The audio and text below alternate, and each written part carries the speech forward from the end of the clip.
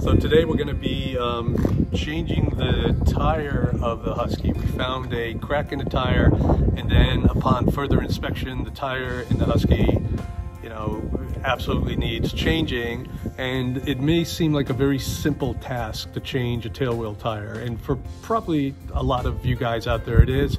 I thought I would go through a step-by-step because this is the first time I'm doing it, and I'm fortunate to have some really smart Husky pilots as friends who have given me great step-by-step advice on how to do this. So we figured, let's document it, let's put it on camera, and that way, you know, any of you guys ever need to change a tire or a tail wheel, you'll have a reference point to start with. Okay, so come along and it'll be fun to change our tire.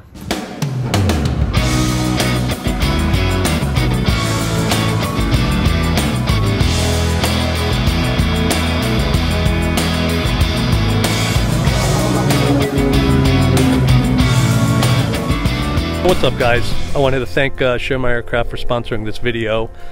Cirrus Aircraft is an amazing way for an owner to earn additional income by listing their plane complete with pictures and videos on the site. This is done all the time on bulletin boards and forums, but very cumbersome to get done. You can add pictures, videos, qualifications, say I'm only looking for an instrument rated pilot, or I'm looking for somebody with 500 hours time and type. And make a very, very comprehensive video for a pilot who's seeking a plane. And for a pilot who's seeking a plane, Cirrus Aircraft knows where you're located. It'll show you all the planes in your local area. You can then filter them and say, show me only Cirruses or show me only Cessnas, which is a really great feature. In addition, flight instructors are listed on the site, and something really cool, you could say, show me when a listing comes available at my local airport. So you can put in a new listing alert. So Cirrus Aircraft, thank you so much for sponsoring this video. We really appreciate it. Today we're at the airport on a cold April day because we have to change the tail wheel. So here's what we got.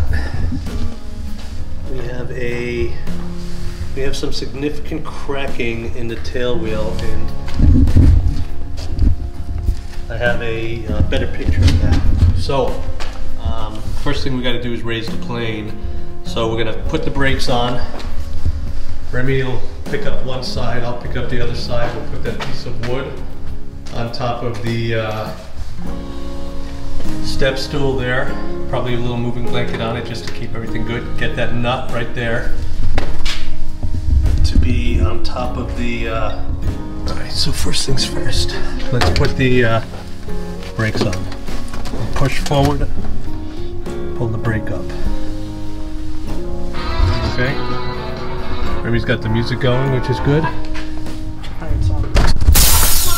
That was my head. That's really good. Okay. So we lifted up the plane, put it on the stool, piece of wood, and a protective cloth. The tail wheel at the back of the plane is now resting entirely on the nut there. Okay. Now there's a cotter pin on this side of the tail wheel. We're going to need to take that out before we unscrew everything. Then the cotter pin out. And Rem, I'm gonna take it over here. Yeah. We're gonna probably, I got new ones to put in, but let's get this one out. Then we'll start the insert. Undid the cotter pin, we're gonna pull that through and take the pull through, and it's gonna be pulled out on the other side here. And then we will talk about how we get the new tire. We're gonna deflate this tire, get as much air as we can out. And you see there's 4 screws in here. We will unscrew these and essentially take the assembly hub and put it around the new tire. Taking these off one by one. One side has to be held. We got 2 of them off. Okay. So we got the screws out and piece over there. Now we got to put the new tube in the new tire, and to assist us in doing that, our old friend Clubman talcum powder. Stand by. To pull the tail wheel assembly apart, kind of uses brute force. There has to be grease in the middle there too. All right, outside through rim. Yeah, that's the plan. And if it's, you know, let's get the tire a little bit more deflated. Okay, let's get the tire a little bit more deflated. In this case, we had to really deflate the tire to get the other side out. Here is, let's put the new tube in using talcum powder. And we're gonna inflate this slightly just to get it snug so we don't pinch it when we put the hub back. Okay, we just gave it a little bit of air so it's snug within the tire. Not too snug, we're still gonna maybe move things around a little bit, but we don't want it to be pinched in the hub. Tire is back on. Obviously there's a inflation required here. We'll be right back. The tire has expanded and we're beautiful. Ready to put it back on.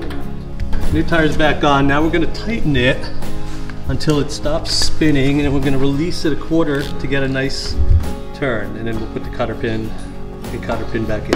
Okay, stand by. Keep going. Okay, I like that you made a little runway. Okay, stop.